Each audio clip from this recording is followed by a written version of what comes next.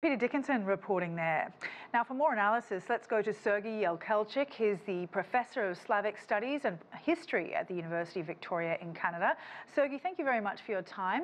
Could you start by telling us a little bit about the history that connects and divides Ukraine and Russia, that set the stage for the conflict that we're seeing right now? Thank you, Sally, for having me.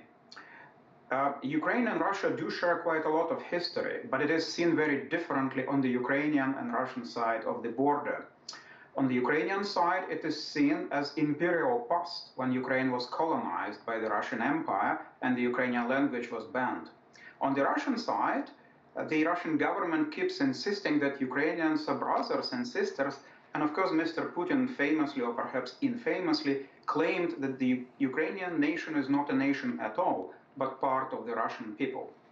So this is a radical contradiction which cannot be solved by historians because it can be solved by democracy and by people expressing their opinion.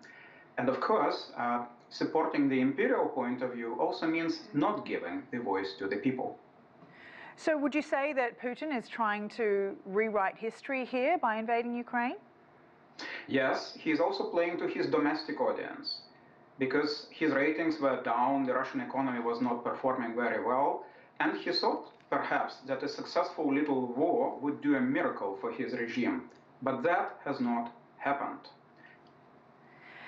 Now, is your sense that within Russia, even among people who may not like Putin, is there an aggressive patriotism when it comes to Ukraine? I mean, do you sense that there might even be a division about this in Russia itself? There definitely is a division, and there is a significant part of the Russian society that does not want to deal with Mr. Putin's aggressive wars, which would make Russia a pariah on the international scene. But of course, Mr. Putin's attack on Ukraine is also an attack on democratic society. One reason why he wanted to attack Ukraine is that he had faced in 2011 and 2012 massive demonstrations of protest in Moscow and St. Petersburg, of his own people protesting against his rule, which seems to now last for life. And he thought that if Ukraine is successful, if Ukraine is democratic and prosperous, it will become an example to the Russian society. He doesn't want Ukraine to be successful and prosperous precisely because of that. How would you describe the US involvement? Do you think that the US has played a part in escalating the tensions between Russia and Ukraine? That is actually the version propagandized by the Russian official channels. But the problem is, the Russian channels also claimed that there would be no resistance, that the Ukrainian people would meet Mr. Putin's army with flowers. This is what you could read in Russian newspapers only a week ago. The entire strategy was basically calculated on the assumption that paratroopers would be able to easily eliminate the Ukrainian leadership and capture all the cities. But then the Ukrainian people fought back, and it turned into a very difficult situation for Mr. Putin's regime. It exposed his lies to the entire world.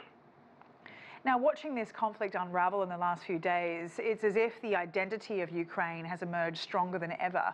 Is this a product of living a life of resisting Russia? Or how do you reflect on your own countrymen as this crisis unfolds? It is a product of two recent popular revolutions in Ukraine, which built an enormous level of support in society and the involvement of ordinary people into supporting the country they wanted, they won in the revolution. I don't think Mr. Putin is able to estimate what it is like when your society is fully mobilized and underwent two revolutions, and the war, of course, Russian-initiated war, has been going on for 8 years, which generated an enormous amount of displacement, suffering, casualties. All right, Serhy, we'll leave it there for the time being. Serhy Yekelchyk, thank you very much for your time from the University of Victoria, Canada.